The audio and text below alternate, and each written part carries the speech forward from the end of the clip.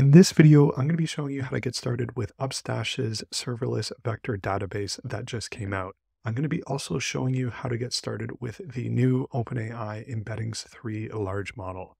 And I'm going to be setting up everything within Node.JS, and I'm going to be showing you how easy it is to set up a vector database on Upstash. The first thing that you're going to have to do is make an account for Upstash. They have a generous free tier for the different services that they offer. Once you're logged in, if you go over to Vector, you can create a new index. You can name it whatever you like. We have a couple options in terms of regions that you can choose from. You can choose Ireland or you can choose Virginia. I'm going to be showing you how to set it up with 256 dimensions. One of the reasons I want to set it to 256 dimensions is I want to demonstrate how you can use shortening embeddings from the new text embeddings endpoint from OpenAI. It's a really neat feature where you can have up to 3072 dimensions or as small as 256 dimensions. Now, just a few quick tips on how to choose the size of dimensions if you're considering this. So on the higher end of the spectrum, if you're looking to use the full-fledged 3072 dimensions, that's going to cost more, but it's going to be more accurate. One thing I haven't tested out, but it is a bit of an assumption, is I'd imagine the smaller the dimension size, the faster the retrieval is going to be from your vector database. The first thing that you're going to do is just open up a new workspace within VS Code. If you have an empty directory, you can npm init-y.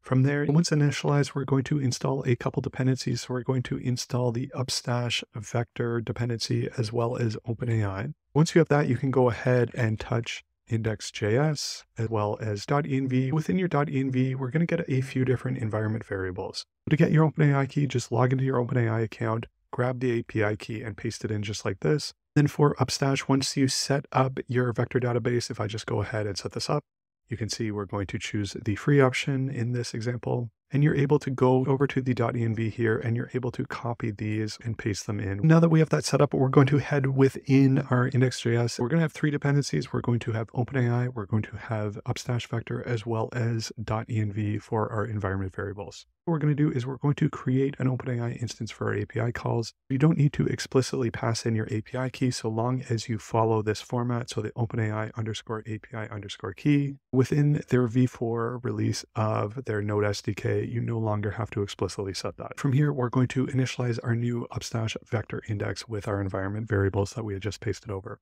Next, what we're going to do is we're going to create a number of different functions. The first function that we're going to create is a function to generate the embeddings for a given text. We're going to wrap everything within a try-catch just so we know if anything fails within our application. Within our try-catch is we're going to go ahead and create embeddings. So we're going to specify that the model is text embeddings 3 large. We're going to pass in the text that we're going to be passing in near the end of the application here. And then this is going to be how we set the dimensions that we want returned from the OpenAI. What embeddings are, if you're not familiar, is essentially they're a numerical representation of what you're sending it. So if you're sending it text, it's going to be the relatedness between different items. If you think about it in terms of zoo animals, if you think about an elephant, a lion, and a tiger, zoo animals, just as an example, are going to be numerically grouped together. But if you go ahead and embed something like a Toyota or a different car, that's going to be grouped in a different position. Those floating point numbers within the array that gets returned are going to be further away if they're less related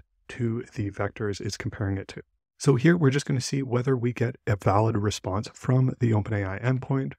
If we do, we're going to return that result. And if we don't, we're just going to return that we got an unexpected structure and an error had occurred. Then we're going to log out the error if this fails. Next, we're going to have a function that splits our text and upserts the data within our Upstash vector database. You can use something like LangChain or Llama Index to split up all your text if you'd like, but it's pretty simple to set something like this straight within the JavaScript within your code. We're going to establish the chunks. So you don't need to worry about the regex too much, but essentially what this is doing is it's going to be chunking based on 1,000 characters within the text that is passed in. We're not going to allow anything higher than 1,000 characters to be sent to the OpenAI Embeddings API. Then from there, we're going to loop through all of the different chunks. We're going to give a chunk ID to each of them. Then with each chunk of text, we're going to go ahead and generate those embeddings. Once we have those embeddings returned, we're going to be inserting them into our vector database within Upstash. So we're going to be sending in a handful of things. We're going to be sending in an ID. We're going to be sending in the vector itself, and then we're going to be sending in the metadata of the text itself that was embedded. Now within the metadata, you could include a lot of different things. So say if there's a URL or a file path, other information that might be relevant, you can throw that all within the metadata here. Then we're just going to console log. And next, what we're going to do is we're going to establish a function that is going to query that vector database. Now, to query a vector database, you also have to pass in that query as an embedding. You can't just pass in raw text. So when you send in a query, it's going to embed that. You're going to have that numerical representation, and that's going to be what it uses to compare within the vector database. So it's going to scan through all of those different vectors and find the ones that are most related. Within the parameters of the function, we're also going to allow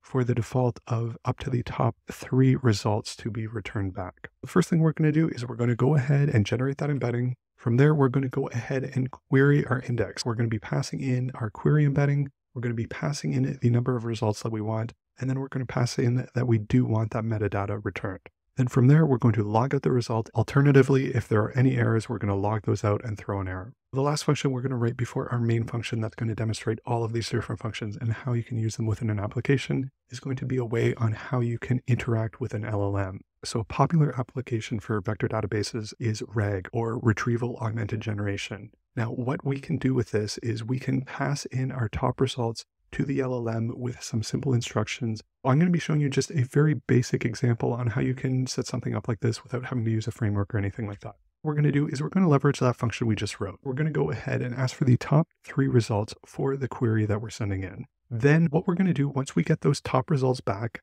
we're going to log them out, and just so we see everything is coming back as we expect. Then from there, we're going to set up a chat completion from OpenAI. Within our chat completion, we're just going to declare messages, and our system message, we're going to have it be, you are an expert retrieval augmented generation system. Respond to the query with the information from the top result text. So you can really finesse this a bit more if you'd like, but this is just, like I mentioned, a basic example. Then what we're going to do is we're going to send it in the query. So you could imagine a chat application where a user asks a question. I'm just going to stringify all the top results. Now, you can normalize the data if you want. You don't necessarily need to pass in the things like the ID or the score, things like that. But in this case, I'm just going to show you a really quick example on how you can do this. So I'm just going to specify that we're going to be using GPT-3.5 Turbo because it is a relatively cheap option. Once we've added those vectors to our database, we're going to go ahead and query them. We're going to perform that similarity search. We're going to get the top results from those. And then this is going to be how we send those results to something like GPT-3.5 or GPT-4 to essentially summarize and give us the answer that we're looking for. What I'm going to do is I'm first just going to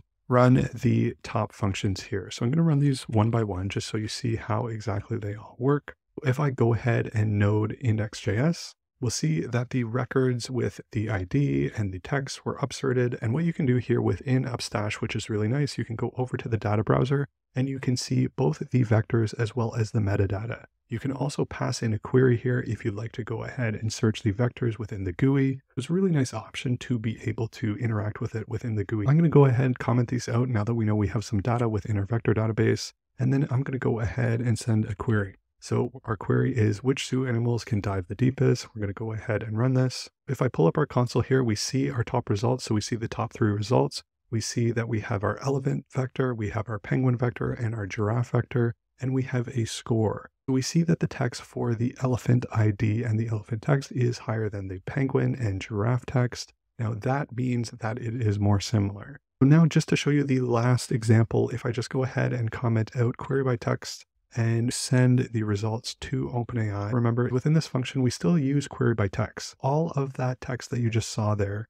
we're just sending that JSON stringified object to OpenAI. Like I mentioned, you can normalize that data, pass in fewer tokens if you'd like, or only pass in the metadata that you'd like within the LLM. And if I just save this and run this one last time here, so you'll see that our result back from OpenAI is the zoo animal that can dive the deepest is the elephant. Elephants are known to be excellent swimmers and can dive up to 30 feet underwater, which is referencing pretty much exactly the information that we're passing in within our vector database. This is just a quick example on how you can use both Upstash as well as Text Embeddings 3 from OpenAI. If you found this video useful, please like, comment, share, and subscribe. And otherwise, until the next one.